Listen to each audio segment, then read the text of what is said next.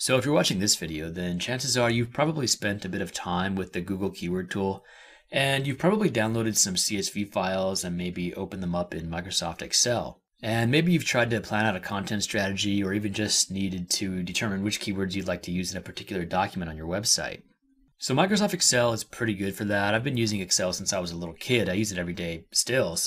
But you've probably realized that as your website gets bigger, as you start adding keywords and content to your website, then working with keywords in Excel gets a bit difficult pretty fast. So a major inspiration behind the construction of Keyword Organizer was to finally give people a way to have a real desktop database application that allows them to really get control of their CSV files, to finally create a robust solution for managing thousands of keywords on your website.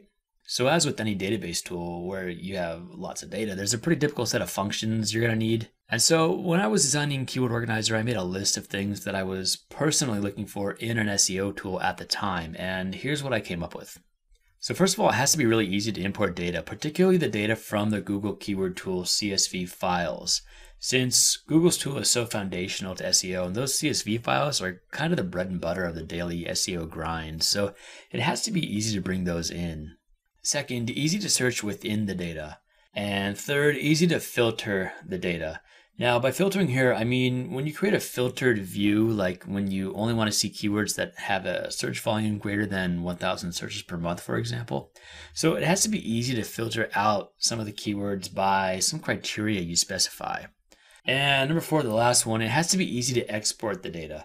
Like I mentioned before, I love Microsoft Excel, and for some things, it's just really convenient to just have this simple white grid to lay out all your data.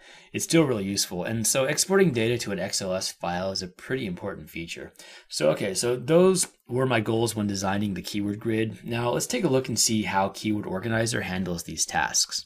So in requirement one, it has to be easy to import data. So importing CSV files into Keyword Organizer is pretty simple. All you do is click import and then just drag the CSV files into the blue drop zone here.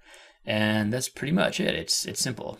In requirement two, it's got to be easy to search within the data. So searching for keywords is pretty easy. All you do is go to the keyword column and type in the words you're looking for. So on our example diet website, if I was searching for high carb, then I just type high carb, and we can see Keyword Organizer will just list all the words that contain this phrase.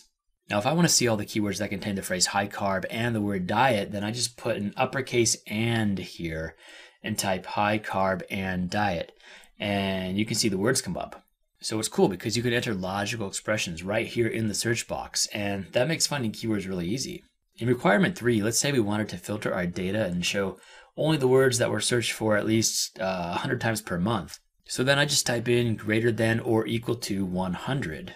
And there they are. So you can see in this filtered view, we're just showing all the keywords in our project which contain the word high carb and the word diet and have been searched for greater than or equal to 100 times per month. It's easy. And of course, you can do this with all the columns. Now, in the last requirement, requirement four, we need to be able to easily export our data.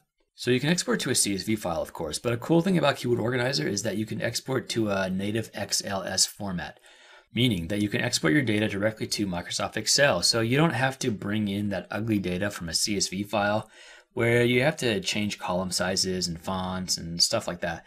What we've done is we've already formatted the Excel document for you, so you can export your data as a native XLS file and then open it up. And you have a nice, pretty formatted Excel document to work with.